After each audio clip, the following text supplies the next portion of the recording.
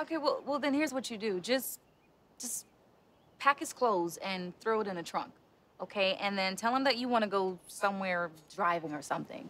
And then just mysteriously end up at the airport on your way to Tahiti. That's how you do it. That's what I'm talking about. That's what I'm talking about.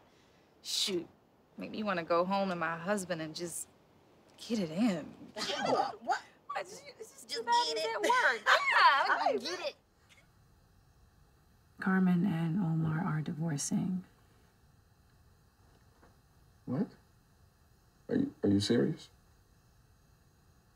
Stop playing. Come on now, you know I wouldn't play with something like that. I was just over the house a few days ago. He did not mention that.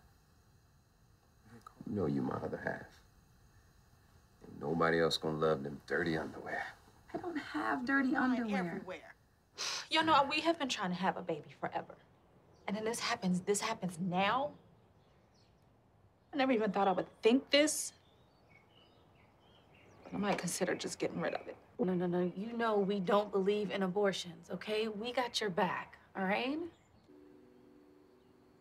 So, you put it down, he fell back in love, and your marriage is saved, right?